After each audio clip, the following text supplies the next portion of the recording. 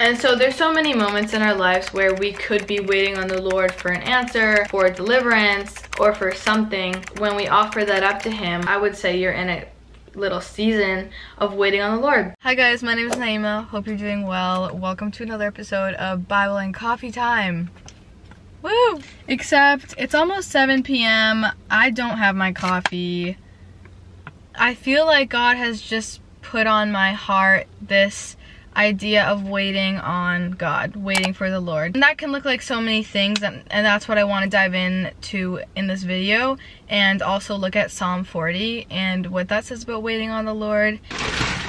Okay, just diving a little deeper into what does waiting on the Lord actually look like, and what does that mean? It really is all about how we wait, because if we're waiting on God, and if we're like, God, when is this gonna happen? God, come on, let's go. Like, are we really gonna get what we need to get out of that situation, or what we're meant to get out of it? We're in different situations right now, and some of them are hard, some of them might seem tedious, but it's all about how you go through something, because things are gonna happen either way. Bad and good things are gonna happen. How are you gonna go through it? What's your mindset gonna be? I think it's important to just like kind of define what I'm talking about when I say wait on the Lord. I think the first thing that we have to consider when we think of the theme waiting on the Lord is, as a Christian, you are not your own, you were bought with a price. So just thinking about your life and how much you should actually be in control of it. Because if you're a Christian, you believe God gave me this life and it's to glorify him. Like, my life is not about me at all. And so there's so many moments in our lives where we could be waiting on the Lord for an answer, for deliverance, or for something. And when we offer that up to him, I would say you're in a little season of waiting on the Lord.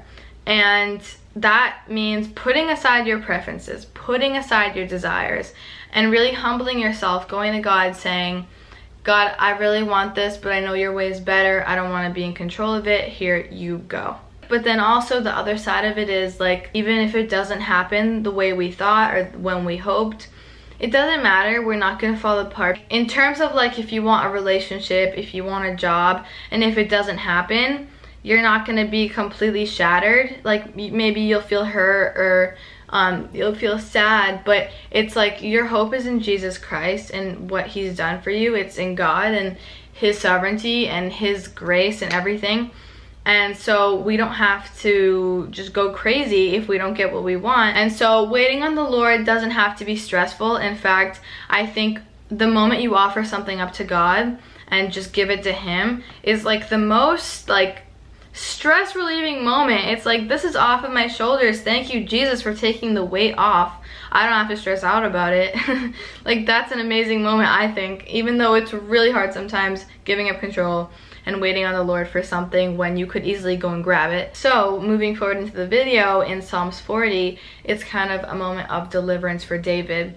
And so we observe and we analyze David in how he waited on the Lord and what he did when he was so desperate for that deliverance. And through that, we learn more about God's character. So let's dive into Psalm 40. And I would encourage you to just meditate on this chapter alone for like a week maybe. I've been praying over this chapter. I've been like reading it so much, and it's so amazing. So let's start at verse 1. I waited patiently for the Lord. He inclined to me and heard my cry.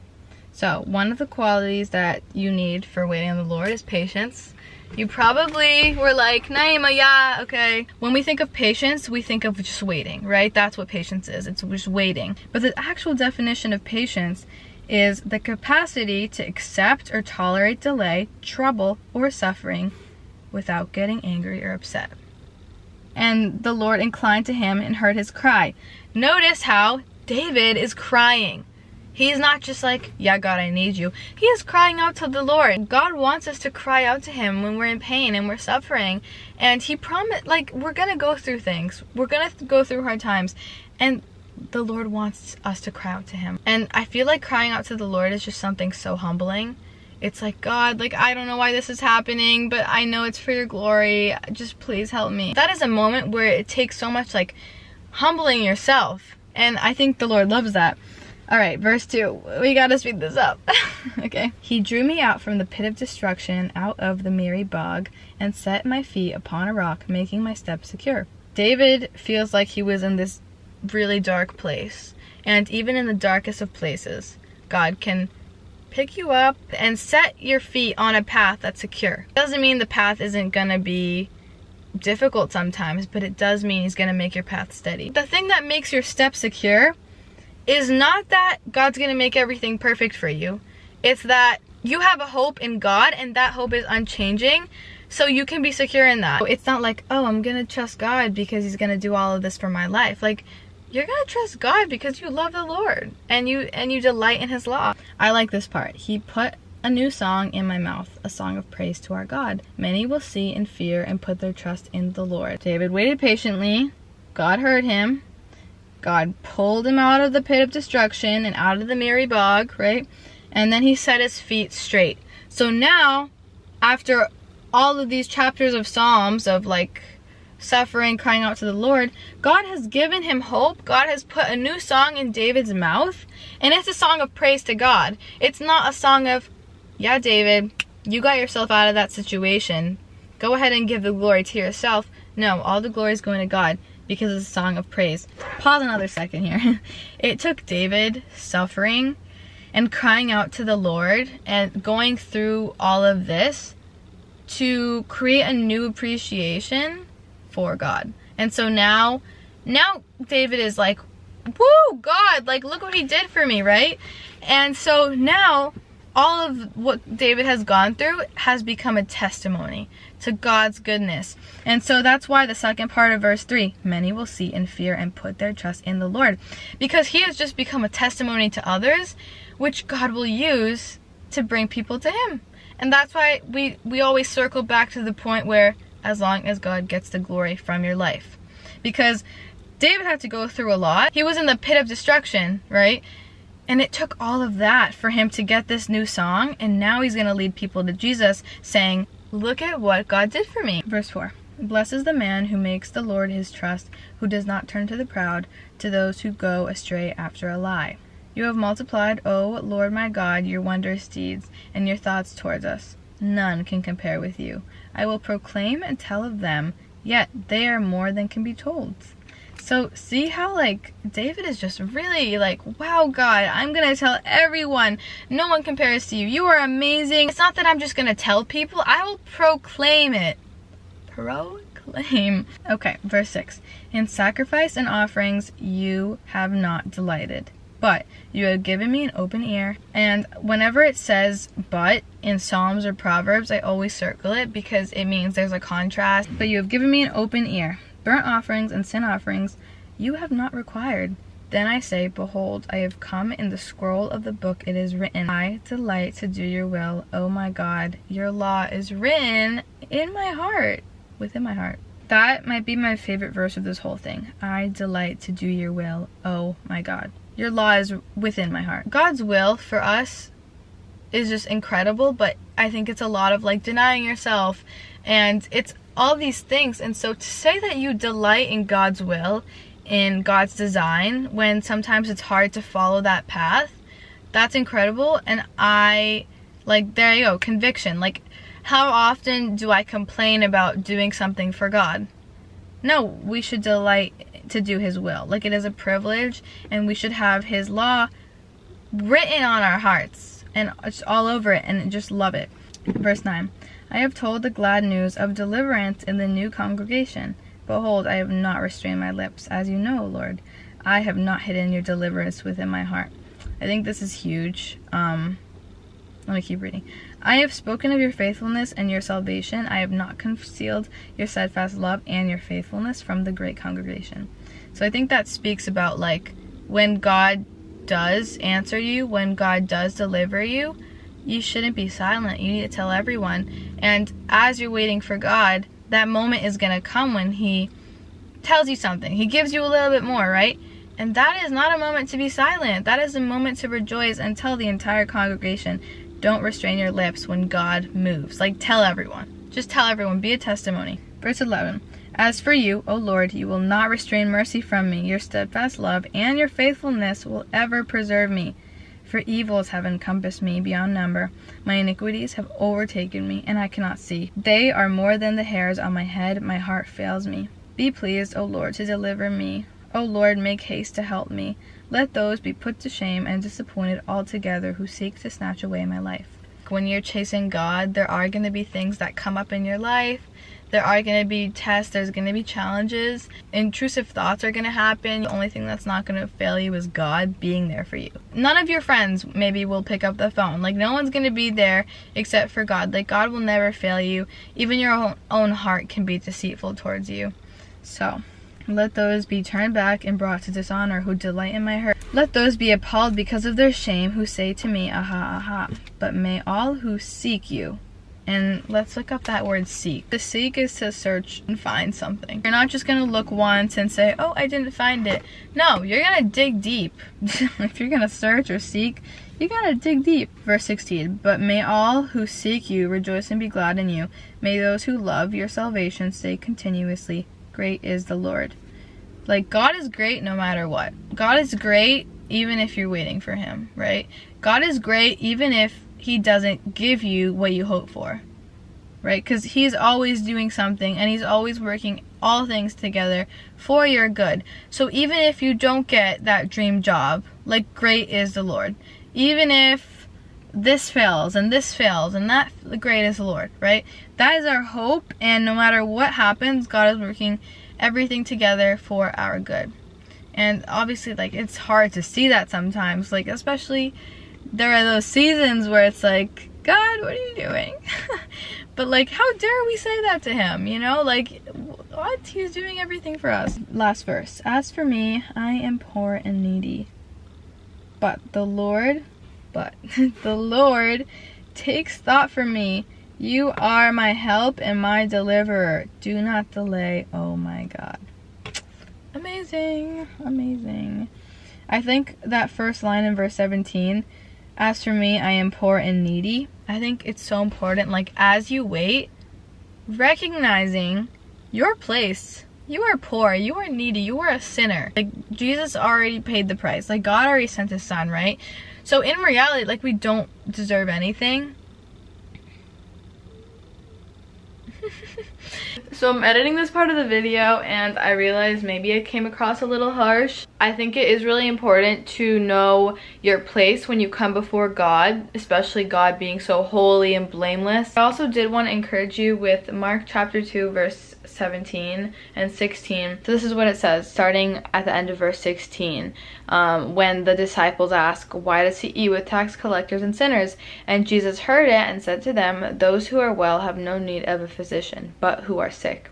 I came not to call the righteous, but the sinners. We are called to come before God being as holy and as blameless as possible, but obviously we are sinners. I hope you're encouraged by that scripture, because Jesus didn't come for the people who say they're perfect. Jesus came for the sinners, and there you go. Like, we are washed clean. Like, when we repent and when we ask for forgiveness, we're washed clean.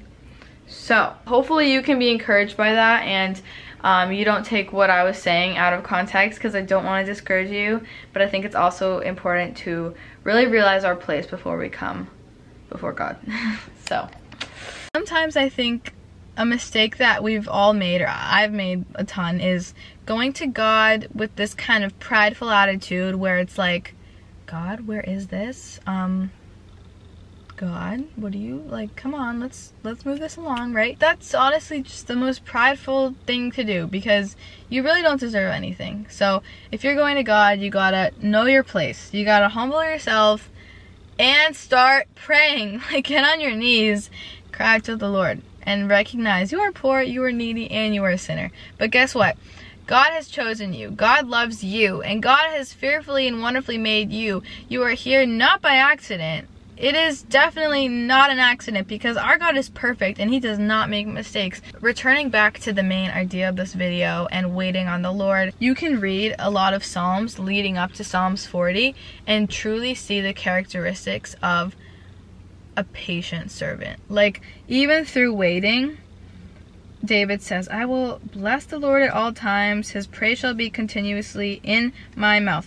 That's Psalms 34. Like, if you read up to it, you can see that in the midst of David feeling destruction, David feeling hopeless, waiting on the Lord was him praising the Lord and him being patient and him going to the Lord humbly. So, okay, what does it take to wait on the Lord?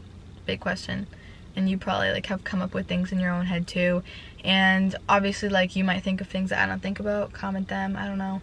But for me, what comes to my mind is patience, endurance. I think it's important to realize, like, sometimes things are going to take longer, but God is not going to give you something you're not ready for. We serve a very just God, and he's not going to give you this perfect thing if you're not ready for it. No, he's going to be patient with you. He's going to season you up.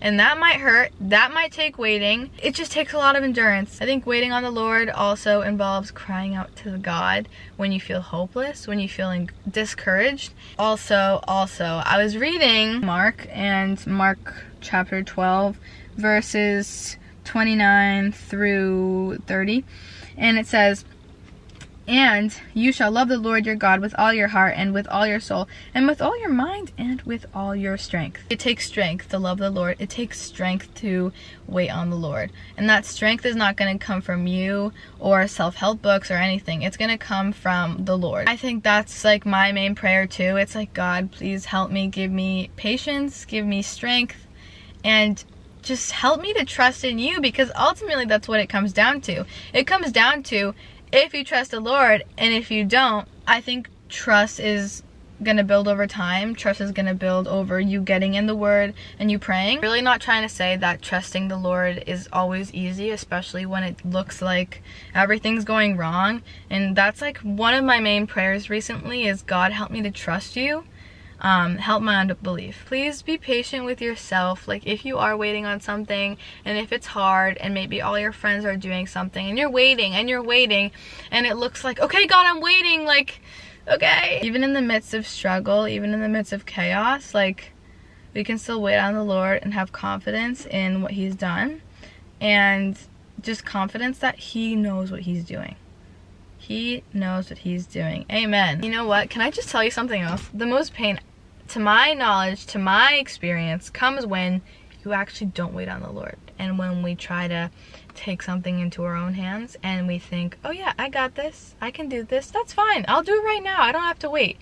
That's when the pain comes. I could talk about this for another hour. We can dive so much deeper into this. Hopefully this was an encouragement to you. I definitely, like, as I'm talking to myself. Like, I hope you know. Let me pray for you before you leave. Also, can you please pray for me for my channel, that God would just encourage me and, like, help me through editing, through planning, and just, you know. God, thank you so much for just giving us your word, for just revealing so much to us. And thank you for sending your son to die on the cross for us. I pray for this person watching. I just thank you because they're just diving into the word, that they want to know you.